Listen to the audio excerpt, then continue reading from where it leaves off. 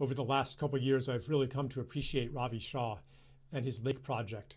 Ravi's got a lot of courage and a lot of stubbornness. You got to have some stubbornness to stick by a vision when the authority figures, the economic structures, the people around you may think you're kind of crazy for doing it.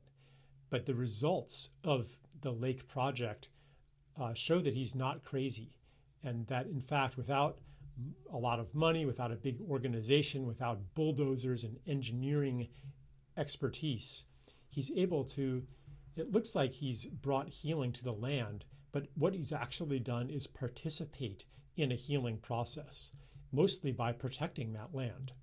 I think this is an important model for the future because we look at the world around us and it is a world that is getting sicker and sicker, as we can see from the weird weather patterns and the fires everywhere and the droughts and the floods.